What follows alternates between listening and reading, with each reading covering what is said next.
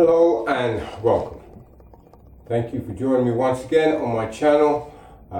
Family, friends, welcome to all those who are new to my channel for the very first time.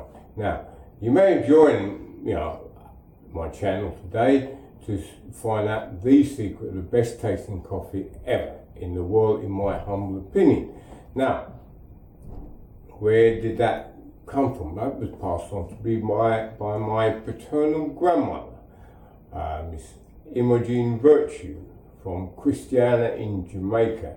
Now, those who know Jamaica, have been to Jamaica, if you look it up, or if you don't, just look it up, it's right smack in the middle, place, right, parish of Manchester, up in the mountains. Ideal climate for growing coffee, hot in the day and cool at night. If you're there in January and February and you go out in a t-shirt at night time, you'll feel rather chilled, to put it mildly. Now, what is the secret, you say? Now, how do you make the best tasting coffee? Well, I've got some coffee here. Make sure that water is boiled. And my normal brand is Starbucks. Right, I normally have the house brand. This is the brand that I like. But it could be any brand of coffee, whichever you like. What this secret ingredient does is it enhances the flavour of coffee, no matter how you make it. Now, I particularly make it with a cafeteria, right? It's already there. The volume that I need for 1 cup. Coffee is boiled, and I don't take milk because I'm lactose intolerant, but sugar, demerara sugar by the way, and creamer, which is coffee mate, has already been added. So all I have to do now is just pour the hot water, boiling hot water, into the cafeteria.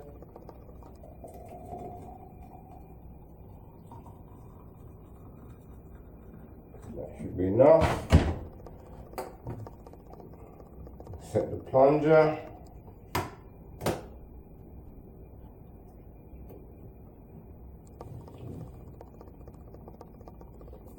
Give it about 5 to 10 seconds for it to brew a little bit more, a little bit stronger. I like my coffee semi-strong, not too strong, but still strong enough.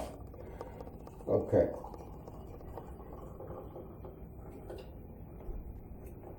Now that's the coffee in itself. Now, what is the secret ingredient? The secret ingredient is salt. Okay, I use sea salt, but you can use table salt as well. Just a few drops, not a great deal. Let's say half a pinch, as they say. Right, as you can see, that should be enough. A little bit, as a matter of fact, that may be a little bit over too much, but okay. Okay.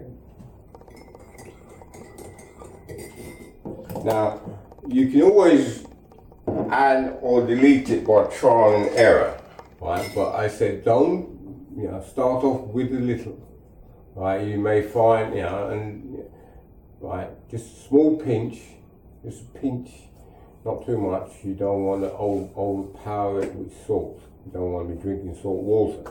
But what that does, it enhances the flavour of the coffee. Now,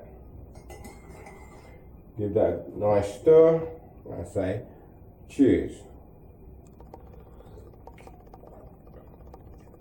Now that, ladies and gentlemen, is how to make the best coffee in the world, tasting coffee. Try it yourself, and if you like that method, leave me a comment, like, subscribe, and share. And who knows, I may pass on some more secrets that is passed on to me by other members of my family and friends along the way. Now, also, I'd like to invite you to like and share my Facebook page. My Facebook page is called Coffee Lovers. Now on there, right, and to launch it, okay, I will be giving away three $25 Starbucks vouchers, e-vouchers. So to be eligible for your chance of winning one of those $25 vouchers is to like, right, share, and tag a friend to my page. Right, if you go to Facebook and you look up Coffee Lovers, okay, that is my page.